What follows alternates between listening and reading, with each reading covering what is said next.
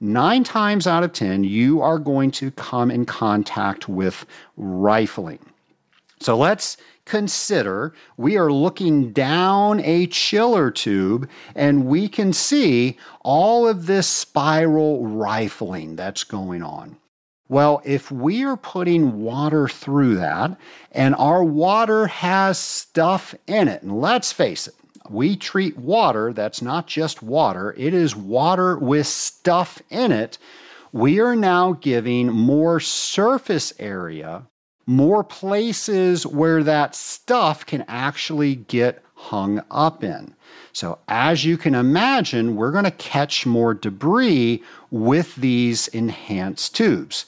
Now, the debris can be general dirt. If we're talking about a cooling tower and condenser water, well, that cooling tower is a giant air scrubber. And anything that comes into that cooling tower is going to get washed into our water, and it eventually is going to get into our chiller.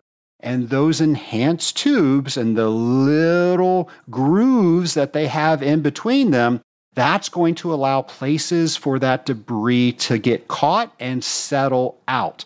So that's something we need to be aware of.